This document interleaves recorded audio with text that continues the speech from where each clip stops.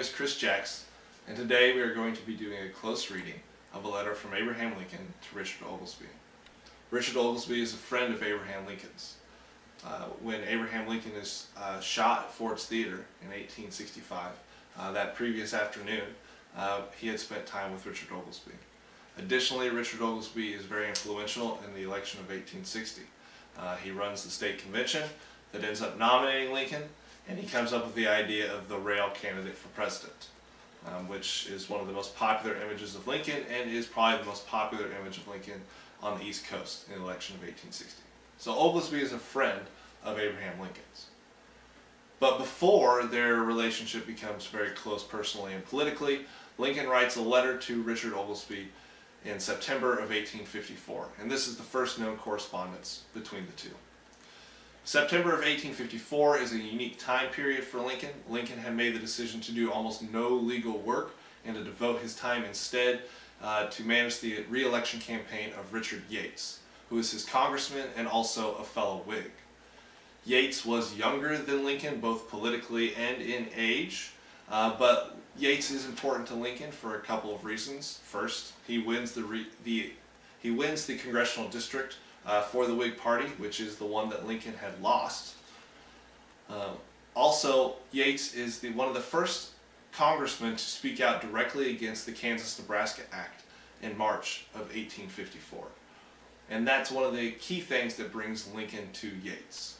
Yates had actually wanted to retire from politics, or at least from his congressional seat, and not run for re-election in 1854, but is convinced by Abraham Lincoln to fight for re-election.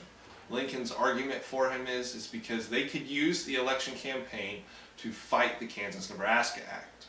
The Kansas-Nebraska Act had changed the political landscape in Illinois and the nation as a whole in 1854.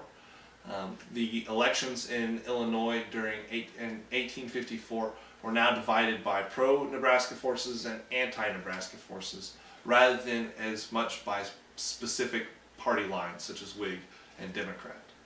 Even Stephen Douglas, who is the Illinois senator most closely associated with the Kansas-Nebraska Act, considered the elections in Illinois in 1854 to be a direct sign of the people's assessment of the Nebraska Act, whether they liked it or they didn't. And it's under these circumstances that Lincoln begins his letter to Richard Oglesby. The letter. Dear Sir, you perhaps know how anxious I am for Yates's re-election in this district. The key word in the sentence is anxious. Yates's re-election was very uncertain, and Lincoln was aware that Yates, it was up in the air. And so and there's a couple of reasons for that. Yates had failed to provide adequate patronage to his supporters and thus lost some of them. Yates had also been accused of being a know-nothing, which lost some supporters that were foreign-born. Additionally, Yates lost some foreign-born voters because he was associated with the temperance movement through the Whig Party, which is kind of ironic, as you'll find in this letter. So Lincoln had adequate reason to be anxious about Yates's hopes for re-election. So Lincoln goes on in the letter. I understand his enemies are getting up a charge against him, that while he passes for a temperate man, he is in the habit of drinking secretly, and that they calculate on proving an instance of the charge by you. If indeed, you, Oglesby, have told them anything, I cannot help thinking they have misunderstood what you did tell them. The truth of the matter, Yates was a drinker. So much so that when he was inaugurated as governor in 1861, he was drunk. And that Oglesby actually probably knew that Yates was a drinker, because Oglesby was a rising Whig, and he himself was also a drinker, and so there's a good chance that both Oglesby and Yates had shared drinks together. So then, knowing this, why does Lincoln question if Oglesby perhaps has been misunderstood? Back to the letter. Other things being equal, I would much prefer a temperate man to an intemperate one. Still, I do not make my vote depend absolutely upon the question of whether a candidate does or does not taste liquor. Here, Lincoln subtly acknowledges that Yates is a drinker. in the line, other things being equal. Well, what other things would Lincoln be referring to?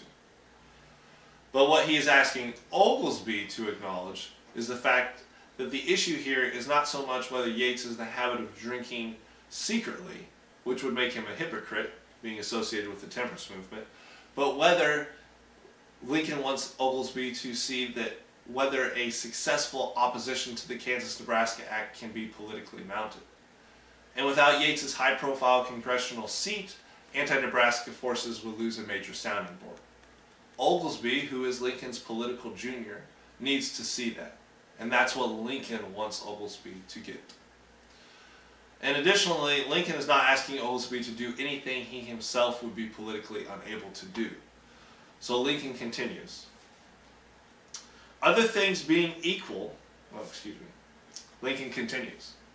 Thousands of thousands of us, in point of fact, have known Yates for more than 20 years. And as I have never seen him drink liquor, nor act or speak as if he had been drinking, nor smelled it on his breath, nor heard any man say he ever had, and as he has been twice elected to Congress without any such thing being discovered, I cannot but think such a charge as the above must be incorrect. Lincoln had never shared a drink with Yates, for Lincoln never drank. And he also believed that the temperance movement was successful because people made a rational decision that liquor was bad for them, or harmful. He didn't like the concept of a crusade against those who took up drink. And Lincoln points this out to Oglesby, that if Oglesby does not provide information on Yates and his associations with liquor, he's not breaking from what is already widely known about Yates. And this would also be in line with how Lincoln perceives the importance of the temperance movement and how the temperance movement can be successful. So these are important things that Lincoln wants Oglesby to understand in how he approaches this issue on Yates. Lincoln continues, or concludes, the letter. Will you please write me and tell me what the truth of the matter is? I will reciprocate at any time. Yours truly, A. Lincoln. Lincoln's use of the word truth stands out here. Lincoln probably knows the truth of the matter is that Yates does drink. But what he is asking Oglesby to see is the heart of the matter, the heart of the political matter, which is the Kansas-Nebraska Act.